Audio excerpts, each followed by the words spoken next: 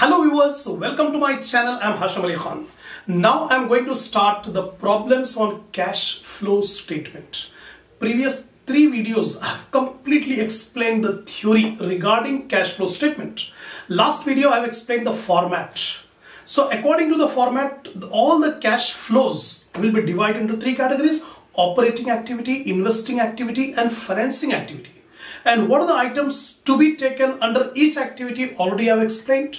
Now the problems are based completely on that theory. So if you have not watched those theory, I suggest you go to the playlist of my channel, select the subject accounting for management, select the videos cash flow statement, watch the first 3 videos, be aware, be clear about the concept, how to make the cash flow statement.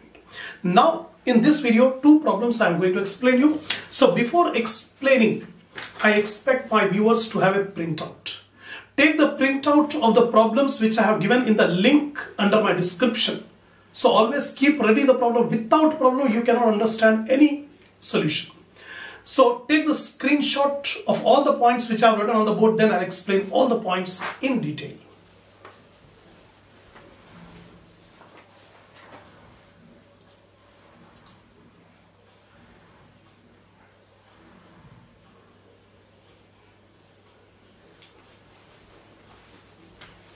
Come on, see the first problem. From the following details, prepare a cash flow statement. So here 2 balance sheets are given, 2017 and 2018. No adjustments are given, only balance sheet of 2 years are given. Now we have to make the balance sheet of the current year 2018. The last year is 2017. So 2 balance sheets side by side, liabilities, assets are given. Now see here, share capital last year 50, current year 50, no change. Then profit and loss account, last year 80, current year 1,10,000, increase. Then debentures, last year it was not there, but current year 30,000 debentures. Creditors, bills payable, other current liabilities. Asset side, gross block. This gross block is nothing but the fixed assets. Then less depreciation. Last year accumulated depreciation 40,000, current year 55,000. Then stock, debtors, bills receivable, cash. That's all. This is the complete balance sheet given. Now how to proceed in making the cash flow statement? See carefully. Cash flow statement for the year ended 2018. Now particulars, amount. 2 columns at the extreme right hand side, inner column to make the calculations and outer column. Now cash flow from operating activities. First activity, operating activity. Increase in profit and loss account. So last year profit and loss account was 80,000, current year 1,10,000. So there is increase in the profit and loss account by 30,000. So here increase in profit and loss account 30,000, first column. 1,10,000 minus 80,000. To this we have to adjust non-cash, non-operating items. In the first problem we have not given any adjustments and only depreciation is a non-cash expense. Last year it was 40,000, current year 55,000. So how much is the increase in accumulated depreciation? 15,000. 55,000 minus 40,000. So 15,000 is the increase in depreciation or depreciation provided during 2018. So this depreciation 55 minus 40, 15,000. Only one item we have in non-cash. Now you add up 30 plus 15, 45,000. This is the operating profit before working capital changes.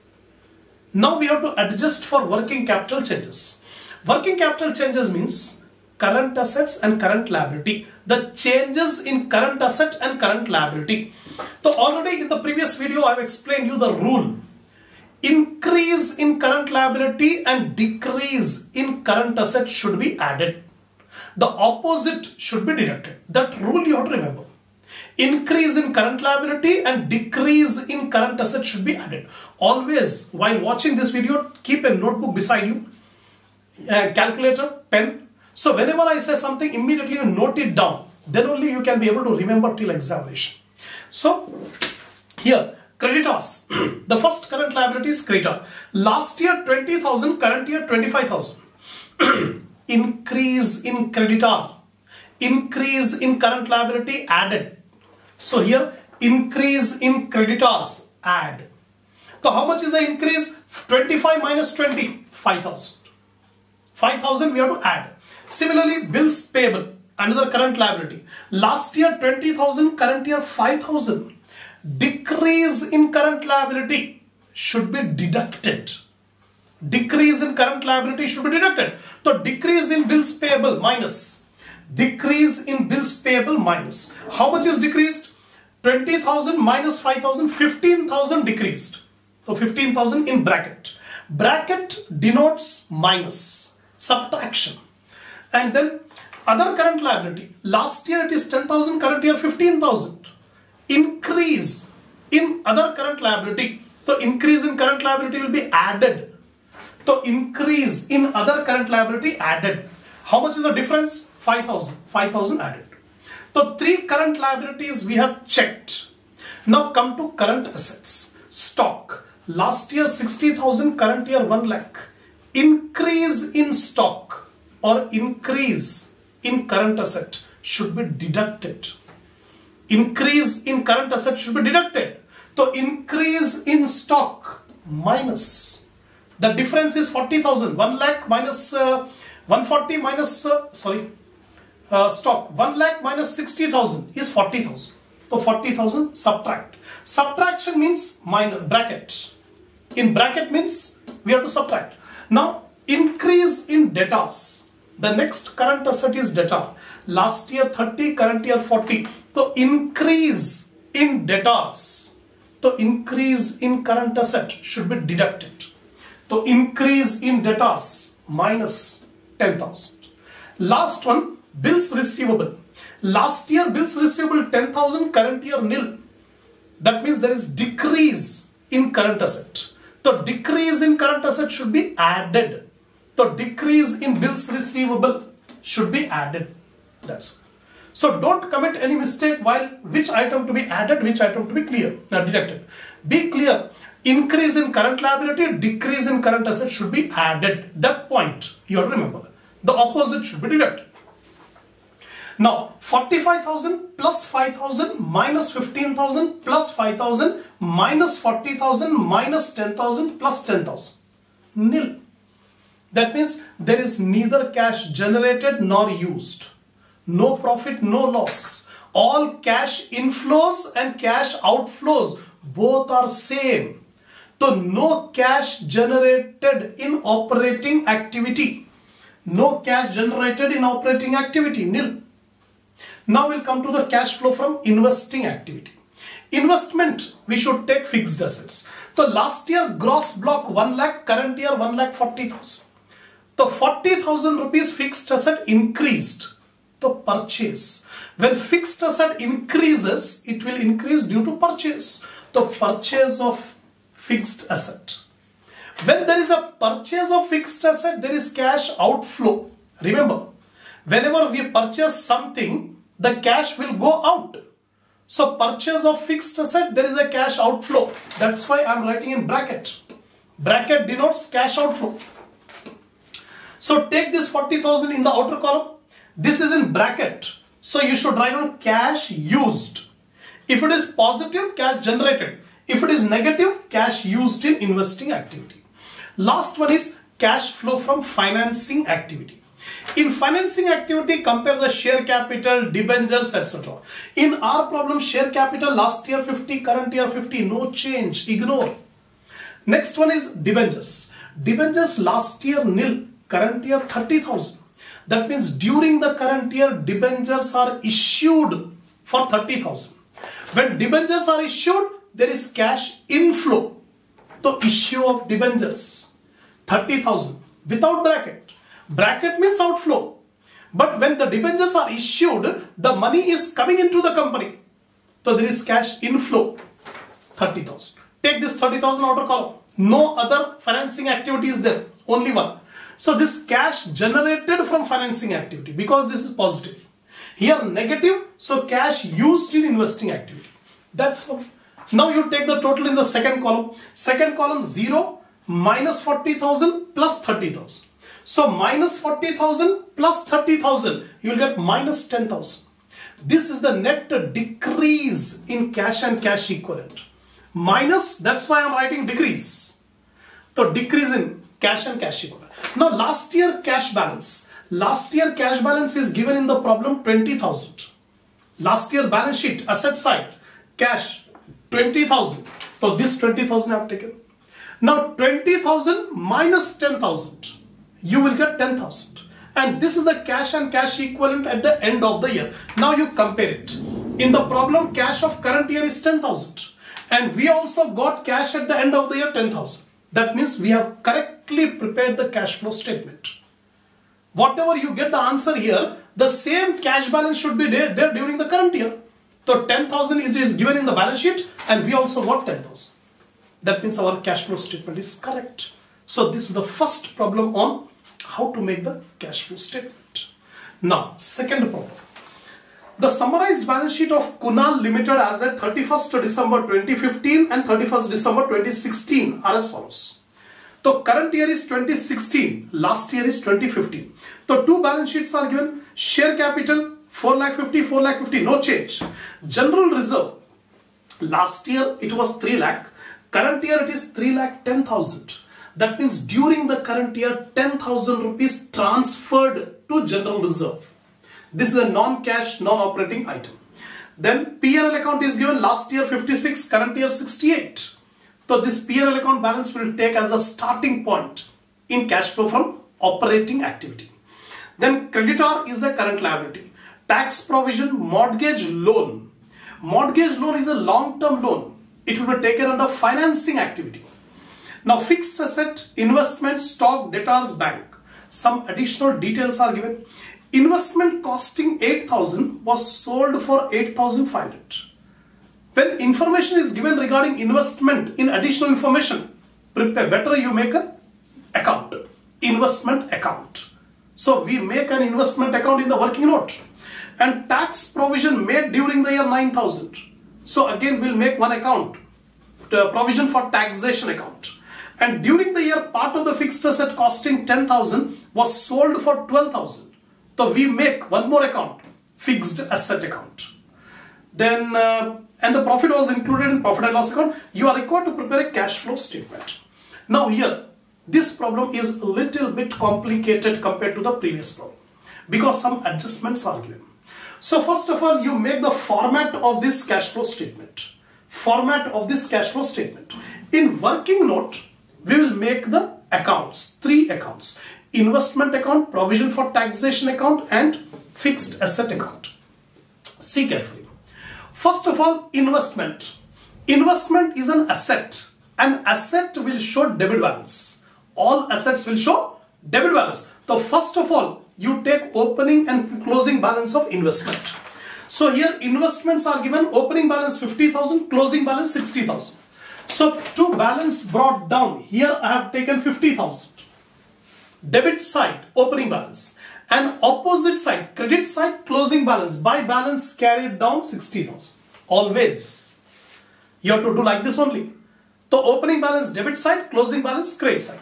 Now investment costing 8,000 was sold for 8,500. So 500 rupees profit. So when we sell the investment, entry will be bank account debit, investment account credit. When we are selling the investment, bank debited, investment credited. So investment account credited by bank, sale 8,500. 8,500 investments are sold. But in that 8,500, 500 is the profit because cost of investment 8,000 sold for 8,500. So 500 rupees profit. The profit should be taken on debit side. The entry will be investment account debit, profit and loss account credit. Investment debited, profit and loss account credited for profit. So debit side you take profit and loss account profit 500. That's all. You have taken all the items. Now see, is it tallying or any balance is there? There is some balance. Credit side 60 plus 8,500, 68,500. Credit side total 68,500. Debit side 68,500 minus 50,000 minus 500. The balancing figure is 18,000. This 18,000 is the investment purchased during the year. If debit side is less, it denotes that during the year some more investments are purchased. Entry will be investment account debit, bank account credit. So investment account debit side, bank purchase 18,000. Now how you have to deal with this one? In the problem, purchase of investment and sale of investment both should be taken under investing activity. So here you can see investing activity. Investing activity, purchase of investment 18,000, sale of investment 8,500. So both purchase and sale should be taken under investment activity. Purchase is cash outflow, so this 18,000 should be taken in bracket. And 8,500 is the money received on sale of investment, that is inflow. So 8,500 without bracket. That's one account I have explained you, investment. The second account is provision for taxation. The provision for taxation, last year 75,000, current year 10,000. Remember, provision for taxation is a liability and all liability will show credit balance. Assets will show debit balance. Liability will show credit balance. So provision for taxation, credit side, last year balance 75,000 and current year balance 10,000. To balance carried down 10,000. So opening balance credit side, closing balance debit side. Now in the adjustment it is given provision, tax provision made during the year 9,000. Income tax provision made during the year is how much? 9,000. So entry will be profit and loss account debit, provision for taxation credit. Always write it down. When you listen this lecture, when you watch this lecture, whatever points I am telling you, immediately you should write it down. Otherwise you will forget it. So what is the entry for provision made during the year? Profit and loss account debit, provision for taxation credit. So credit side by P&L account provision made 9,000. That's all. 9,000. Now take the total on the credit side. 75 plus 9 is 84,000. From 84,000 deduct 74,000. Oh sorry, deduct 10,000. 84 minus 10. 74,000 is the tax paid during the year. That is not given in the problem. By making this account, we come to know there is a payment of tax of 74,000. Entry will be provision for taxation account debtor, bank account credit. Provision for taxation debit, bank account credit. The provision for taxation debit side to bank, tax paid 74,000. Now how you have to deal with this in cash flow statement? The tax paid will be deducted in operating income from operating activities. Here tax paid 74,000. When we pay the tax, cash outflow, so bracket, right? Similarly, provision made during the year. Provision for taxation made during the year 9,000. This will be taken under non-cash item. Provision for taxation made during the year 9,000 should be taken under non-cash. That point you will remember. Last one, fixed asset. The fixed asset, we have opened the account because adjustment is given. During the year, a part of the fixed asset costing 10,000 was sold for 12,000. Now, first of all, we have prepared the fixed asset account. It is an asset, so it will show debit balance. Opening balance debit side, closing balance credit side. So opening balance 4 lakh, closing balance 3,20,000. So debit side to balance brought down 4 lakh and credit side by balance carried down 3,20,000. Right? Now during the year, a part of the fixed asset costing 10,000 was sold for 12,000. When we sell the fixed asset, money will come. So bank account debit, fixed asset account credit. So fixed asset account credit side by bank, sale 12,000. 12,000 rupees we have taken on the credit side. In that 12,000, 2,000 rupees are the profit because 10,000 worth of fixed asset was sold for 12,000. That profit should be taken on the debit side. Entry will be fixed asset account debit, profit and loss account credit. So here debit side to P&L account profit 2,000. That's all. Now you find out the balance. 4 lakh plus 2,000. 4 lakh 2,000 is the total on the debit side. From 4 lakh 2,000 deduct 3,20,000 and deduct 12,000. The balancing figure is 70,000. So credit side is less. The reason is depreciation. Depreciation, the balancing figure, depreciation 70,000. Now how you take this one? The depreciation is a non-cash item, so it should be taken in non-operating. Non-cash, non-operating item 70,000. Now during the year there is sale of fixed asset. There is no purchase. There is no purchase, but there is sale. So sale of fixed asset should be taken under investing activity. So here investing activity is there, sale of fixed asset 12,000. This 12,000 we have taken under fixed assets. That's all. These three accounts I have explained in detail regarding investment, provision for taxation and fixed asset. Now formally we will start our cash flow statement. Now here, Kunal Limited cash flow statement for the year ended 31st December 2016. Cash flow from operating activities. First, increase in profit and loss account. The liability side, it is given profit and loss account last year 56, current year 68. So 68,000 minus 56,000, 12,000. That is the increase in P&L account. To this we have to add or less adjustment for non-cash, non-operating item. The first item is depreciation. Here depreciation we got 70,000. I have taken 70,000. Right? Now transfer to general reserve. Transfer. Last year general reserve 3 lakh. Current year 3 lakh 10,000. So 10,000 rupees transferred to general reserve. This 10,000 I have taken. Next is provision for taxation made during the year. How much is the provision for taxation made during the year? 9,000. Here you can see that 9,000 provision for taxation. That's a non-cash item. So this 9,000 I have taken. Now there is a profit on sale of investment and profit on sale of fixed asset. Those profits should be deducted because it is a non-cash profit. That profit is included in the cash inflow. When we sell the fixed asset, the profit is included in the amount received.